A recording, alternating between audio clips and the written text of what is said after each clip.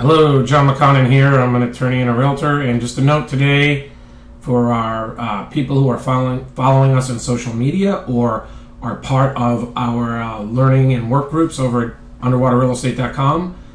Let me just say Bank of America today issued what we think is a great idea, standard naming convention for the files we frequently upload into Equator. I wonder if they also should have put numbers in front of these. That's not a complaint. Bank of America has gotten much better lately. The files are going faster. They're frequently giving money to our sellers as an incentive to get the short sale done.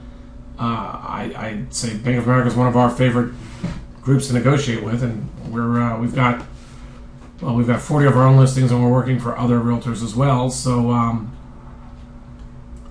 this is not a complaint. I'm just wondering if numbers would help too. I think in the long run we'd all become familiar with the numbers. But nevertheless, this is great. We should know that there are now standard naming conventions with Equator. Thanks, John McConnell.